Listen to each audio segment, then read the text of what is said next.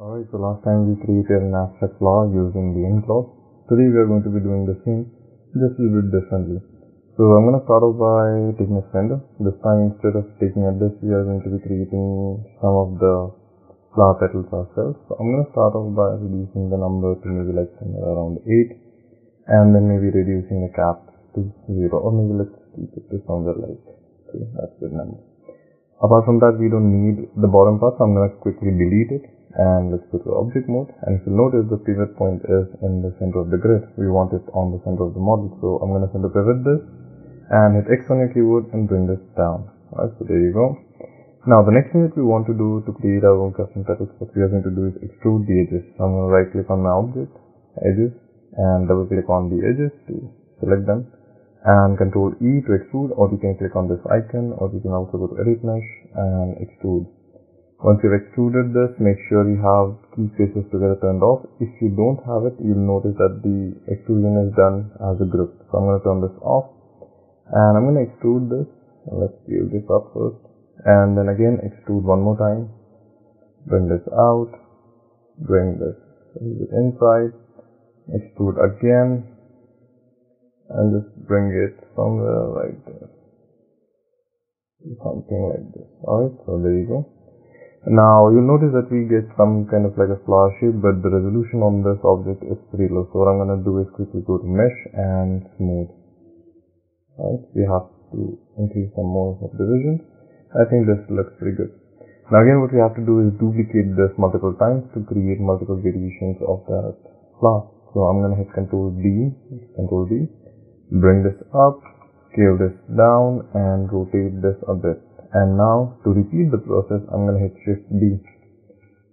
Alright, so I think that's about it, how much I want it. But if you want, you can hit one more time. I think we have around 7 of them. That's quite good enough. Right? So once you have this, what you want to do next is create our emitter. The collider. So what I'm going to do is click on my sphere to create my collider. Bring this up. And let's scale this down to maybe like 0.2. Right, that's a good number, and I'm going to bring this way down.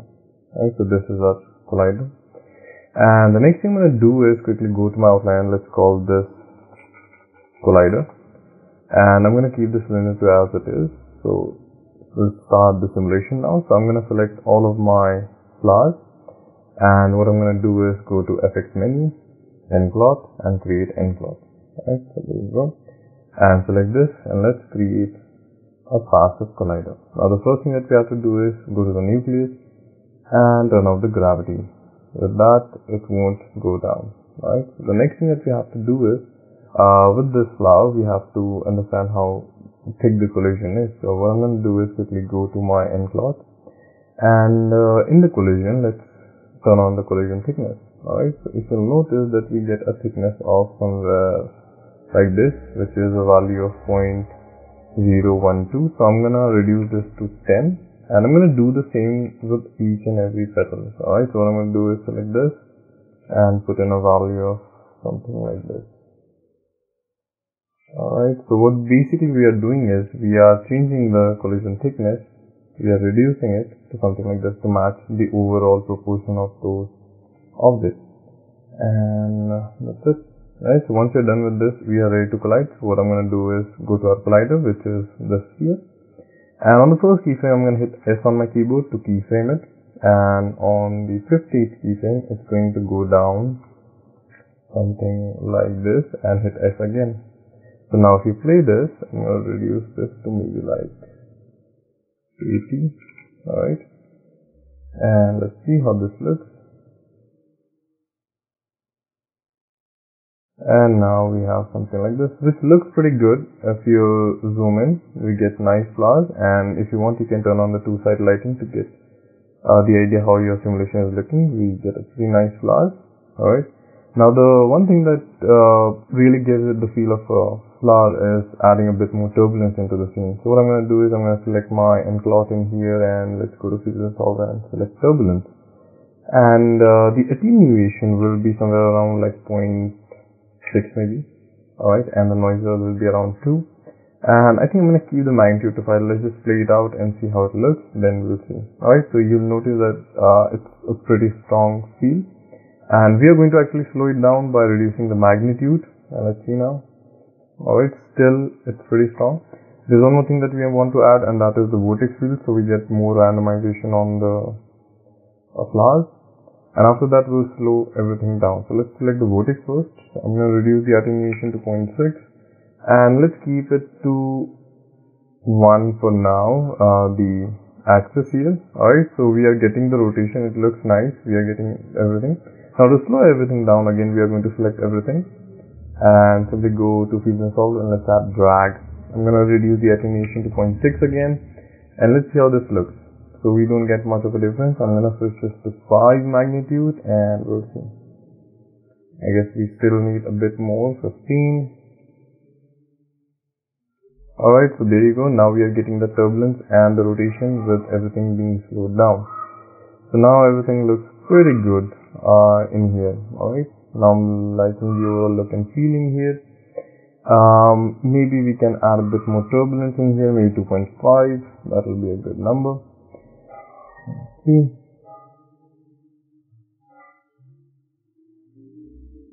Okay, so to me everything looks pretty good. Now what I'm going to do is quickly reduce this to maybe like 50 and 50. And let's quickly catch this up. So what I'm going to do is select my end plot and quickly go to end catch, create new catch and an object. Alright, so our simulation is done, and as you can see, this is what it looks like. Right, so I'm going to keep a frame number to maybe like a 40 or maybe like 35. This looks pretty good. Let's turn off the grid. And actually we don't need our collider anymore, so I'm going to quickly hit H on my keyboard. You can hit H on your keyboard, or you can go simply to your collider and you can turn off the visibility, LOD visibility, or you can also go to the shape and turn off the visibility. Anything that works for you. And you'll notice that you won't see a sphere anymore. Right, so there you go. Now, the next part is creating a stem. So what I'm going to do is quickly go to create, curve tools, and CV curve tools. There you go. And with the front view, I'm going to quickly just draw this stem in here. And let's manipulate this a bit. Maybe not too much curve in here. And I think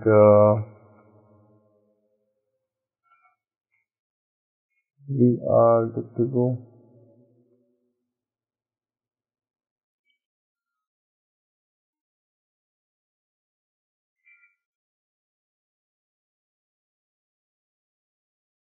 Alright, so that's it.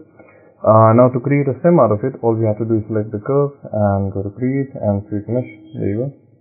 Make sure you have the caps turned on. That if you don't turn on the caps, your cylinder will be pretty empty. Now let's add a bit more precision in here to make this pretty good, smooth and nice.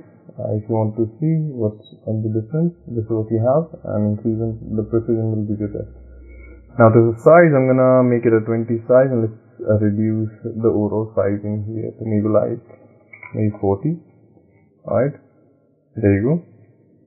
Now let's quickly set up our camera. So I'm going to select my camera. Let's go to our camera, and what I'm going to do is select my camera in here and make the focal length to 80.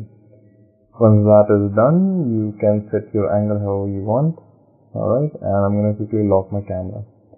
Now it's time for the shading. So for the stem, I'm going to quickly shade this to a simple flat color. That can be anything that you want. I'm going to call this a stem and maybe a roughness value of maybe like 0.5, and with the color value of maybe something of a dark green. Alright. Now for all the flowers, what I'm going to do is assign new materials and surface, and I'm going to call this flowers. And now to quickly shade this, what we have to do is open up the hyper shading here, and we are going to create some texture out of it as well. So I'm going to quickly go to a graph network, and in here what I'm going to do is change the overall color with the ramp. Alright, so let's select RGB ramp, and in the RGB ramp I'm going to quickly choose a color of maybe like a blue, and the secondary color will be somewhat in a variation so like this. Alright, this is good. We can always go back and change, and I'm going to attach this to the base color. Alright, so we have something like this. Now, if we go for a quick test here, Let's see, and my light is kind of turned off, so I'm gonna quickly go in here and turn it on. Alright, let's see now. I'm gonna update the full screen. Alright, so this is what we have, as you can see. So what we have to do is, to make it look good, we are going to pretty much change the overall translation here. And again, you have something like this. I'm using an HDRI to light this in up. And again, if you want, you can go for a different color variation that you want, maybe a flatter color or something like that.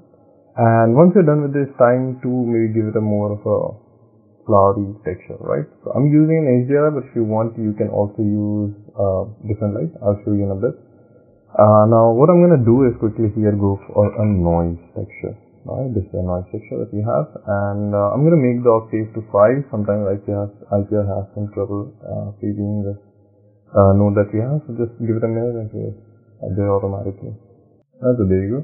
I'm going to increase the amplitude to maybe something like a 5 or maybe like a 3, right, and I'm going to scale this up to 5, and let's give it an 8, maybe like 2 and 2. Right, let's do it. Okay, so what we want to do here is stretch one side to get that texture. And now to process this with the fade displacement, I'm going to choose a bump 2D node. Alright, and I'm going to attach the out color to the bump map. Alright, so there you go. And let's quickly preview this, how harsh you want it to be. Alright, and let's quickly refresh this. And let's maybe. So there you go. And I'm going to attach this to the normal camera. Alright, if you go back here and if you preview this, okay, we should get this nice texture going on. So there you go. Now if you want to change the direction of the overall noise, what you can do is you can, instead of having 15 on the Y, you can set it to 15 on the X, and that will just change the overall direction of the overall size here. Alright, and again, you can maybe just play around with the overall scale, how much you want it. Maybe changing the amplitude value to maybe like slow it down a bit. Right, so there you go. Now for the next part, what you can do is you can simply take a locator. If you want to add a focus, maybe a depth of field will be very nice. And what you can do is you can select this locator in here. And what you want to do is you need this distance from camera detail. So to turn that on, you have to go to display, heads up display, and here you'll find object details. Turn this on and you'll get this data. Now the next thing is go to your camera, select your camera, and copy this tab here. Once you have that, scroll everything down to Arnold, and in the Arnold, turn on enable depth of field, and in the focus distance, type in the value that you see on the locator, and that is 10.058. So I'm gonna put in the same value. Alright, and sorry. 8, and the aperture is the overall how much blurriness you want. So let's give it a quick shot to see how it's looking. And I'm going to increase the aperture. Alright, and there you go. Now we have a nice focus going on. I'm going to keep it to 0.3 maybe. Alright, so looks very nice. And again, if you want, you can change the overall focus where you want it to be. I'm going to keep it to 0.100.